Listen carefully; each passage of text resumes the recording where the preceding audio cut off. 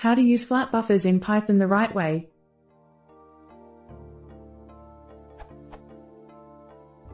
I have two questions regarding the use of flat buffers in Python that focus around how to use them the right way without writing code that utterly defeats its performance advantage.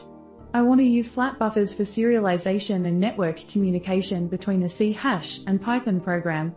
I have read the tutorial, Python specifics, and some blog posts that use other languages with flat buffers but couldn't find one for Python.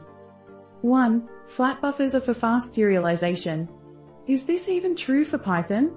The performance for Python just states OK where other languages get great. Specific times are missing.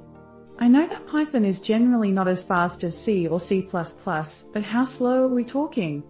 To the point where it defeats its promised performance advantage, for example compared to JSON.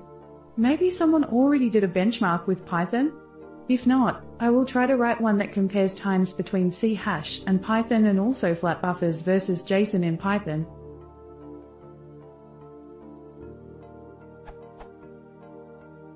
Two, it is fast, because of zero copy. But what does that mean for a program that needs to alter the data? Especially since the objects are immutable. In order to work with them I need to copy the values into my local representation of the objects anyway. Doesn't defeat the purpose. The tutorial states this example for reading from a flat buffer.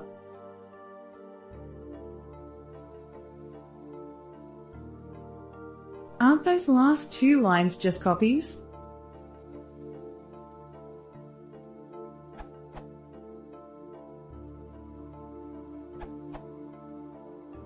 The design of flat buffers heavily favors languages like C, C++/Rust in attaining maximum speed. The Python implementation mimics what these languages do, but it is very unnatural for Python, so it is not the fastest possible serializer design that you would get if you designed purely for Python. I haven't benchmarked anything on Python, but a Python-specific design would certainly beat flat buffers Python in many cases.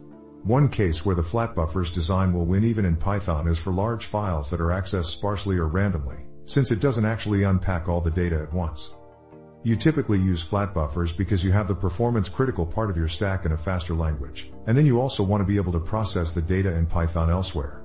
If you work purely in Python, however, flat buffers is possibly not your best pick, unless, again, you work with large sparse data.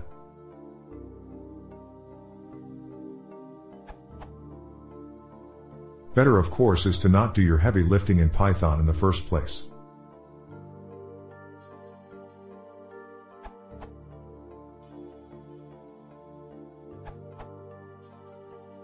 I now made a benchmark in Python to compare JSON and flat buffers and think the answer could benefit someone, so here we go.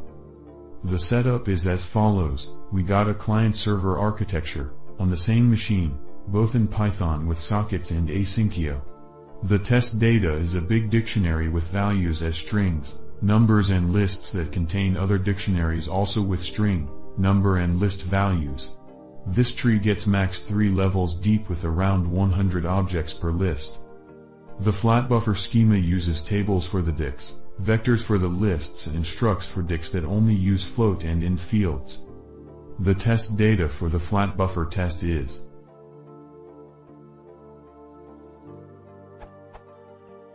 filled into a flat buffer builder and returned as byte array, serialization, sent to the server via socket and asyncio reader/writer, transformed from byte array back into a FB object and a few fields are accessed by the server, deserialization, the deserialization time is then sent back to the client. The test data for the JSON test is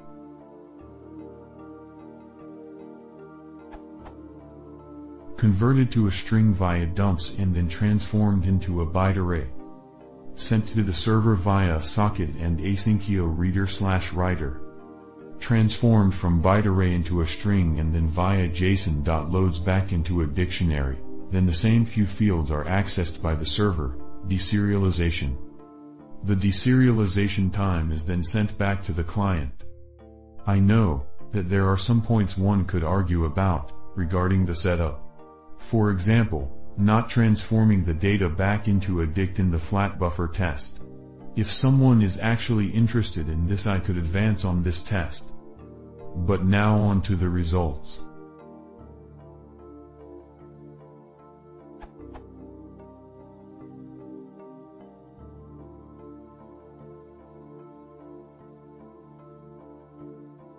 My conclusion is that one should not use flatbuffers in Python if you want to edit or create the data fast. There is no way to mutate the data in Python, meaning that you would have to rebuild the flatbuffer every time something changes, and this is very slow.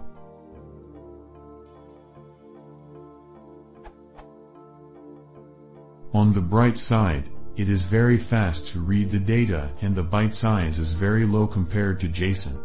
So if you have static data that you want to send or read many times, flatbuffers would be the solution.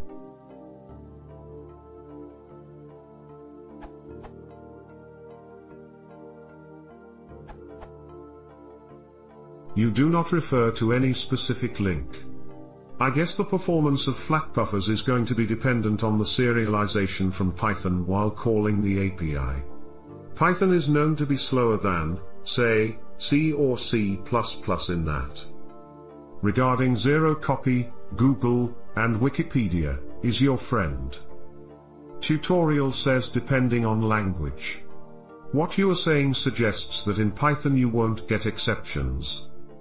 What the documentation say? Do your experiments confirm it? Show us some effort of solving the problem. Hard to say.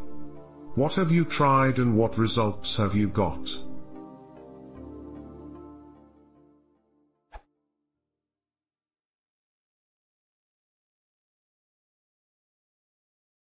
If you want to see more, please consider subscribing.